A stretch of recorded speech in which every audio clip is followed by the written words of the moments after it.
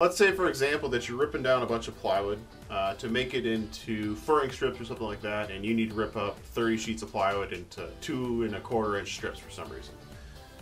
You don't have a table saw, but you have a circular saw. What you need for this is you need 2 C-clamps and a block of wood that's relatively straight, and if you clamp it on here, what you have is an improvised fence that you can use to later rip up a bunch of stuff. Perfect? No? But does it work? Yes.